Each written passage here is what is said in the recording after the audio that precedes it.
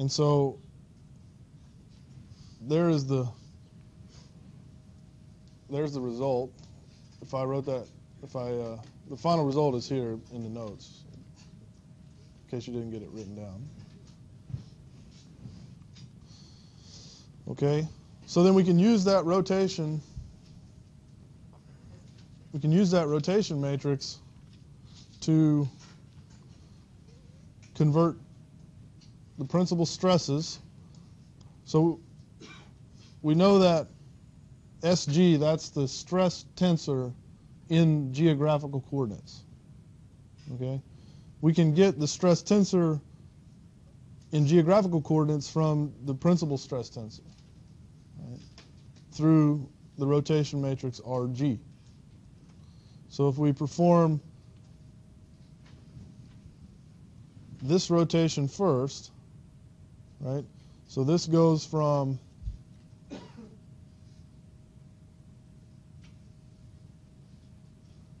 principal stress to geographical coordinate system, right? And then this goes from geographical to borehole. And then we can get the stress tensor in the borehole. And so what that would look like is what we're talking about. The stress tensor would be if we took the borehole and whatever its arbitrary orientation is, and we cut our little representative cube that we use to represent the stress out of it, right? And then so then the different stresses would be, you know, if this is the, let's see, if this is the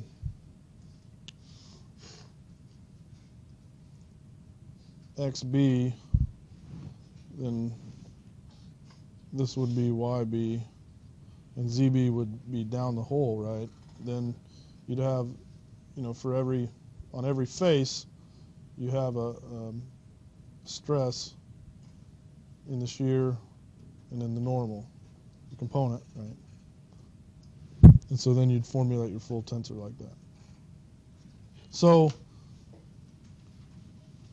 the reason we care is because of wellbore stability, right?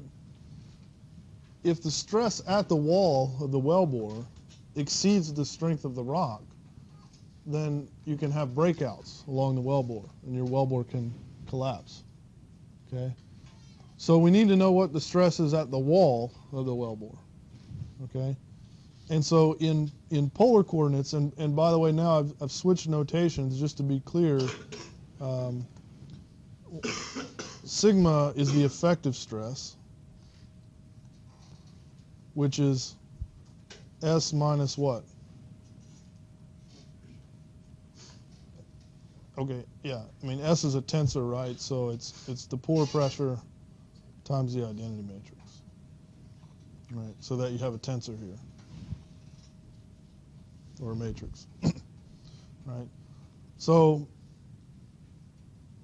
on the right-hand side of these equations are the components of the effective stress. So like sigma 3,3 is the components of the effective stress in the wellbore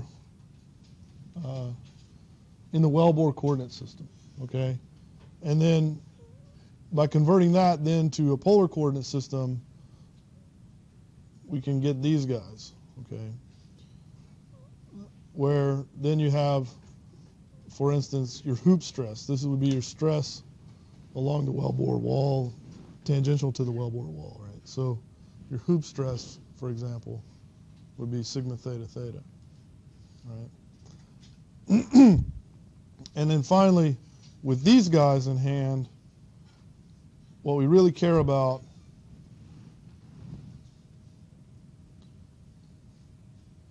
not sure why my figure's not showing up. I'll fix that. But I'll just draw it. Basically what the figure was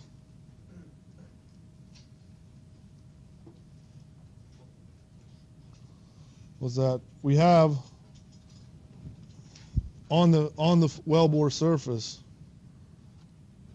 there's some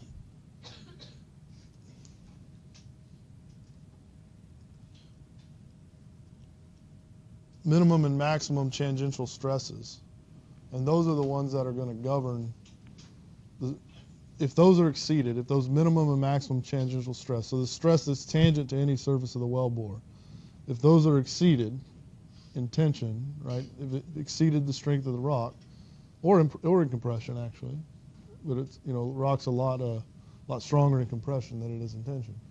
But if those exceed the strength of the rock, then the rock would fail right there, and you'd have a wellbore instability. So we haven't really talked about the strength of materials, the strength of rock, and what the constitutive models look like for rock. That's what we're actually going to start next week. Okay, but then when we get to that, so right now we're just sort of resolving the stress in all these coordinate systems.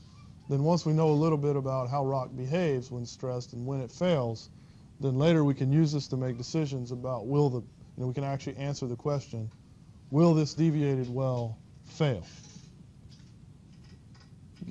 under these stress conditions? Okay.